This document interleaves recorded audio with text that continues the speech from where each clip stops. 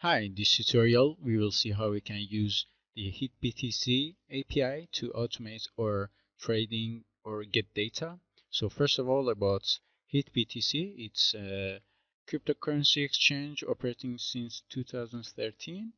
It has a variety of coins and tokens, and it has an API that we can use it with Python, and here it has the option for Python. So if you need to see what the code should be, you can get an idea from what is here.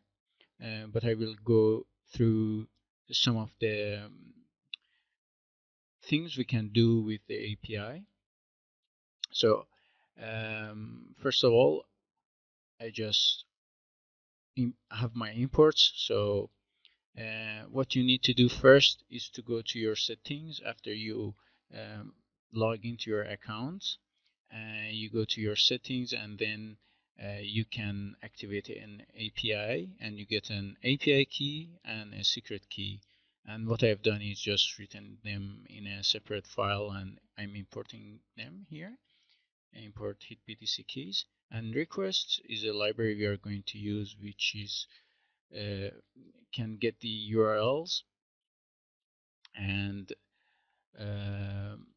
you can read the documentation if you need more information about it. And to start, we will have a request.session and authorization for this session, and you copy the public key and secret key. If you want to copy directly here, you can just put them in quotes like this or like this, and then it's okay.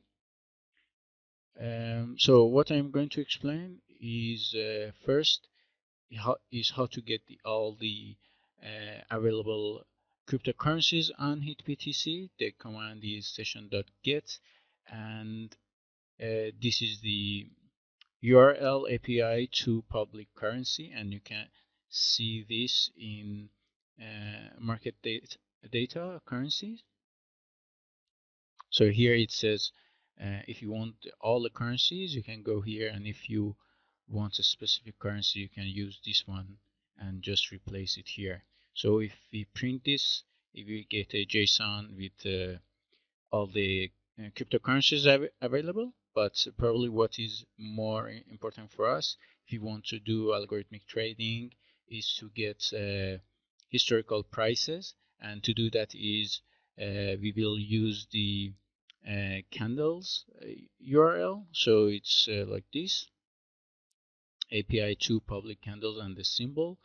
And then I want to get the historical prices for Tron to Bitcoin, and to pass the parameters. And there are only two parameters. Limit is how many bars, how many price points you want in the past, and what time frame you would like to have for your historical prices. So I want the 1 hour prices, hourly prices. So I put h1 and then .json, and if we print it, we get a JSON response.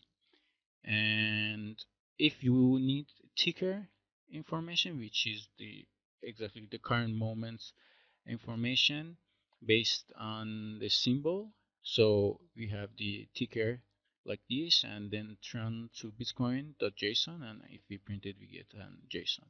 So what I do here is make a data frame and for a better visualization.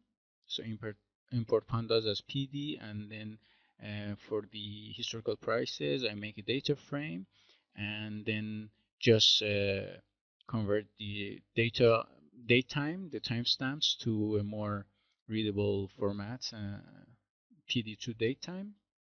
Also setting it as the index, we get the table that we would like to have.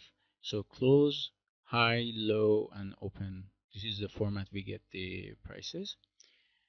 So this is how we get the historical prices. And if you want to send an order, which I haven't executed, but you can also have a look at it in the documentation. Here it says so you can create a new order. So how you pass the information is in a dictionary, and with the data is equal to your dictionary, and you pass a symbol, which side you want to sell or buy, and how much you want to buy or sell, and the price if you want to have a limit order. But if we want a market execution, we don't need this. We will buy and sell at the market price. So, and then you use a post method instead of get, and you will order what's the buy or sell order. And if you want to cancel the previous orders, if you want to cancel all of them, or if there's only one, you can use this one, and you will use delete method, request.delete, and this will delete all the previous orders. But if you want um, a specific order, then you will use another method, and that's by client order. So you will have this the number, the ID of the order, like here. So you just put it there, or if you can also code it, that every time you have an order, you save it to a variable, and then you can recall it from their variable.